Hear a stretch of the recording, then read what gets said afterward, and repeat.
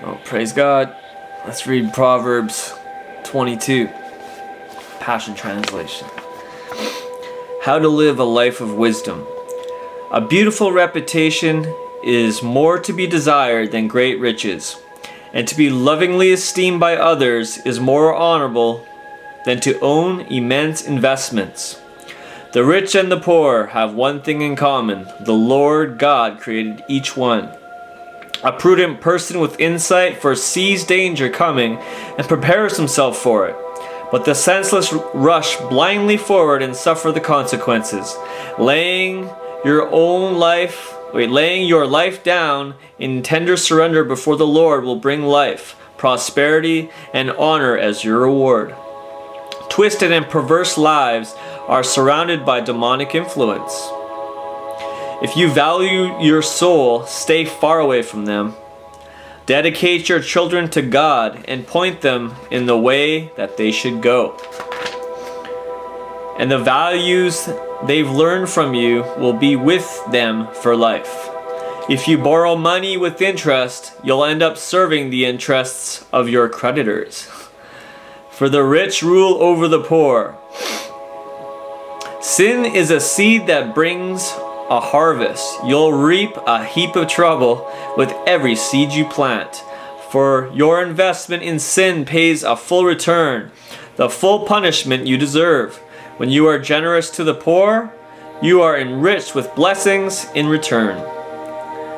Say goodbye to a troublemaker, and you'll say goodbye to quarrels, strife, tension, and arguments. For a troublemaker traffics in shame. The Lord loves those whose hearts are holy, and He is the friend of those whose ways are pure. God passionately watches over His deep well of revelation knowledge, but He subverts the lies of those who pervert the truth. A slacker always has an excuse for not working. Like, I can't go to work, there's a lion outside, and murderers too. Sex with an adulteress is like falling into the abyss. Those under God's curse jump right into their own destruction. Although rebellion is woven into a young man's heart, tough discipline can make him into a man. There are two kinds of people headed toward poverty: those who exploit the poor, and those who bribe the rich. Sayings of the wise. Listen carefully and open your heart. Drink in the wise revelation that I impart. When you treasure the beauty of my words, you'll become winsome and wise. Always be prepared to share my words at the appropriate time, for I'm releasing these words to you this day, yes, even to you, so that your living hope will be found in God alone, for He's the only one who is always true.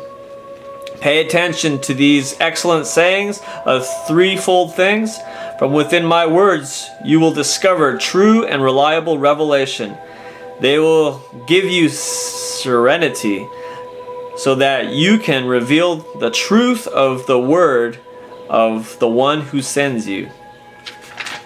Never oppress the poor or pass laws with the motive of crushing the weak, for the Lord will rise to plead their case and humiliate the one who humiliates the poor. Walk away from an angry man, or you'll embrace a snare in your soul by becoming bad-tempered just like him. Why would you ever guarantee a loan for someone else or promise to be responsible for their debts? For if you fail to pay, you could lose your shirt. The previous generation has set boundaries in place. Don't you dare move them just to benefit yourself.